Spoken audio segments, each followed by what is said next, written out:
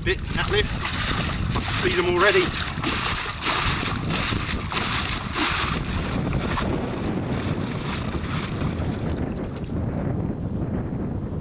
Yeah. Right, give it another go. If you want to come down here, camera woman, and hopefully we'll be able to zoom in. I've washed all that mud off. Can you zoom in on the mud? If you see, there's absolutely hundreds of fair de Faser in there. There's loads. I'm going to drop it now, so perhaps. Even uitzoomen. Look, and they all just float onto the surface. Ja, nu zie ik ze. Yeah? Ja. Now this isn't too many, but you know, sometimes more, sometimes others. I've got to be truthful. I was here the other week, or the other day, sorry. So perhaps I've sort of, yeah, taken a few too many. But I mean, now we scooped them off. If you look in the mud, they're still in there. There's loads, there's hundreds in here. They're just all, you know. And then let it fall slowly. And they all just come up to the surface again. Can you see? Look, there must be 30, 40 here. All just floating on the surface. Amazing, look at that, look at that. There are hundreds in here. In one scoop. Not even completely, I mean I haven't gone through the residue or the what's left over. I'm sure there's some caught in there. But... And again, look at that. Hundreds and hundreds of them.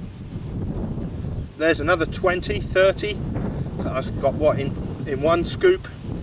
I'll have to look at the camera in a minute, see how long we've been rolling, but I presume 2 minutes, yeah, 3 minutes. 2 minutes, 3 minutes, and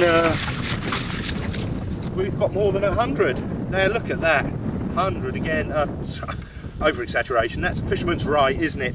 But anyway, so that was like definitely 100 hookers in one scoop. So we're looking at 100 in 3 minutes, 100 in 4 minutes, and I'm taking my time, obviously, showing you what I'm doing. I don't know if you can see they're stuck in the mesh. I mean, it's just that's just loads. Amazing, really. And what I haven't shown you today, but quite often I catch fish from I don't know, mud crawlers, they're called, modderkrabbers in Dutch, mud crawlers, of quite a few sticklebacks, but I tell you what I do catch quite a few of, and that's tench, not the big sort, but definitely the smaller ones. And another place that I collect my fare, I catch regularly small pike. Well, obviously I put them back, but yeah, it's quite a good sign, isn't it? I mean, if I'm catching small pike in a net like that, that says that the quality of the water and the health of the water, you know, everything must be right. Otherwise the female and male fish wouldn't settle there to lay their eggs, you know. So it basically shows a good, healthy biotope, I should think. Now, anyway, I'm just going to chuck this one back, and we'll empty it. There's more. I could, you know, put that on the bank or put it in a bucket and take it with me, and at my leisure let it go through a sieve at home, a pinky sieve, or pick it out by hand. I know plenty of people that pick it out by hand. I myself also pick it out by hand, but as there's so many today, I'll sift it out. Hey, this is not a heavy item, is it? I mean, look at it. Hey, here's me, skinny old Andy, just ramming it around, and I don't know, what's that? 10 kilos? I don't know. Anyway, not too heavy. Perhaps you'd like to take a look inside my net, or I shall put them on my hand, and you can see that's one scoop, 3 minutes. 3 minutes work like that. I mean, would you feed those though? I don't know. I mean, I've often thought about it. Perhaps my next match I will, because you can collect an awful lot and just feed the bigger ones. Obviously not as many, because you wouldn't want the fish to get full, and perhaps depending on the size of your target fish, I could imagine that these would be, I use them to catch bream an awful lot, you know, just 3, 4, maybe sometimes even 5 or 6 on the hook. But perhaps if I fed them, I don't know. I'm going to give it a try anyway. Next film I can see.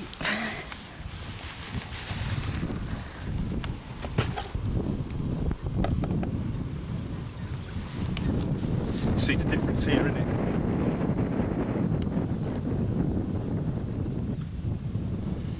Of the little red men, all hookable size. Then bring it up and wash it out. Sometimes I like to tease it out with my hand, you know, to let them, so they'll sink, and then let it sink slowly, and hopefully, yeah, they just float up to the top.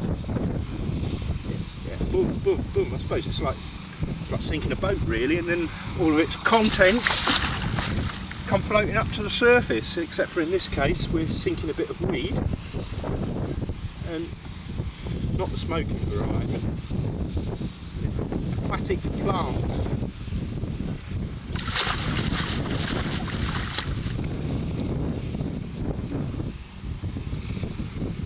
Now I can't see how scraping with a blade through this mud is going to help you at all, because they're just not in one area, they're in different, they get stuck in all the weed. I think that's going to be, I think we're done with this one.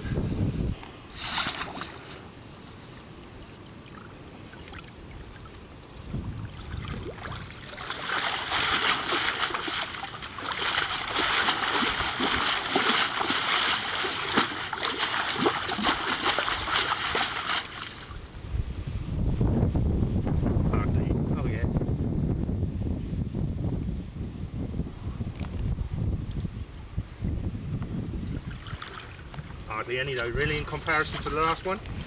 Perhaps I'm scooped on the same place again. That's taking too long. I'm going to tip that out, and I'll go.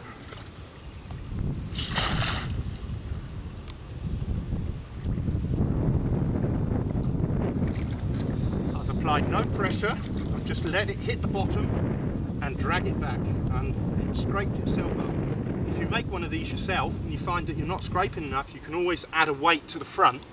I myself had a weight on there. You can see on my Facebook page. There are pictures there of this, what's that, metal net instrument with a weight, but unfortunately for me it was too heavy. It dug into the mud too much and it gave me a bad back, so I took it off, and without the weight it works fine. But I mean, obviously if you're making it from aluminium, you might find that you might find a little bit of weight would aid your scraping along the bottom, or you'd have to apply pressure, of course, from the handle, which, yeah, I don't know, I think that'd be harder. It would be much easier to apply weight, or just a piece of steel or anything, you know. So let's see.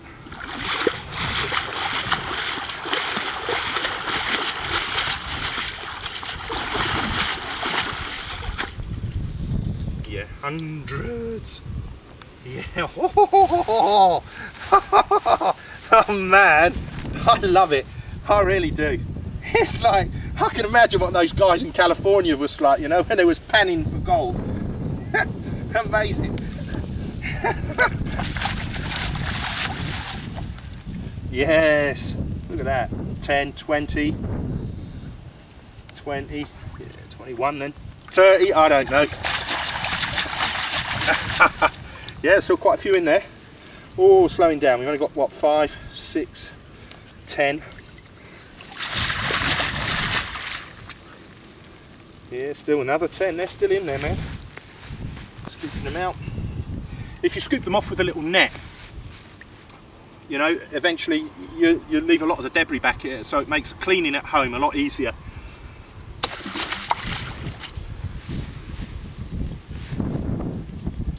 And today they're reasonable size.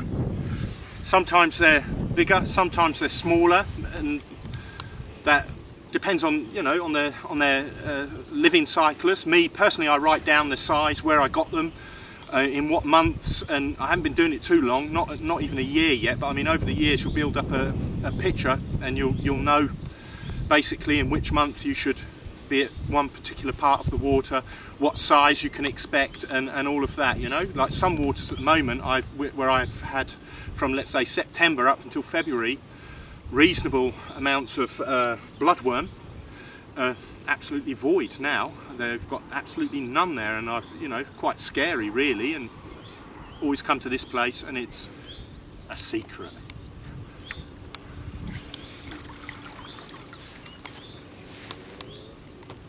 Yeah, it's still in there.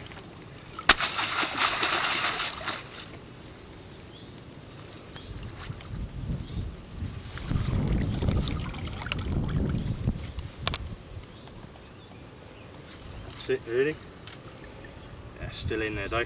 Just chuck it, it's too much, not like hard work.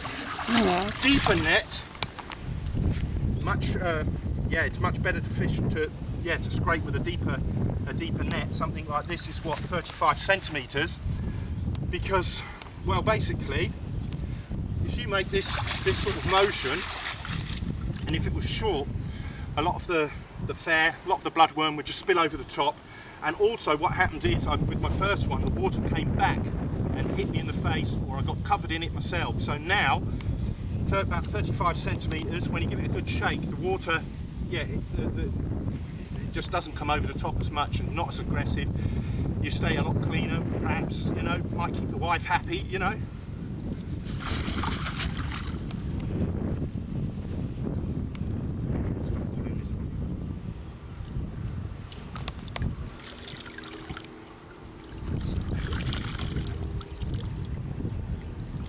So, here we go.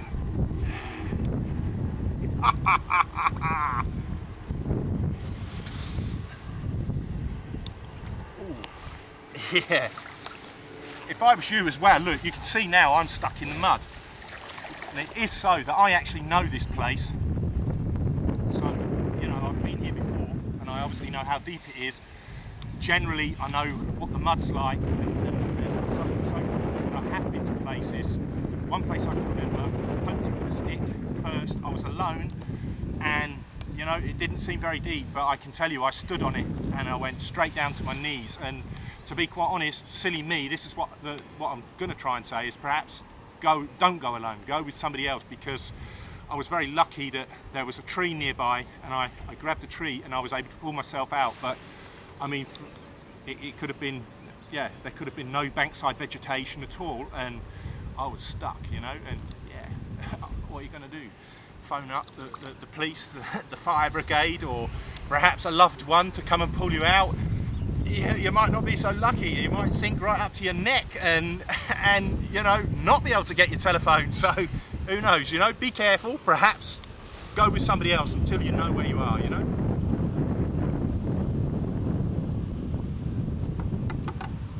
Take a zoom in on this now. Look. Just say that's one. I know, what's that? 2 scoops. Yeah, two scoops there. There's enough there for easy a session. 5 hours, 2 sessions I should imagine if you look after it. And what have we done? Maybe 5 minutes, I should think, 6 minutes.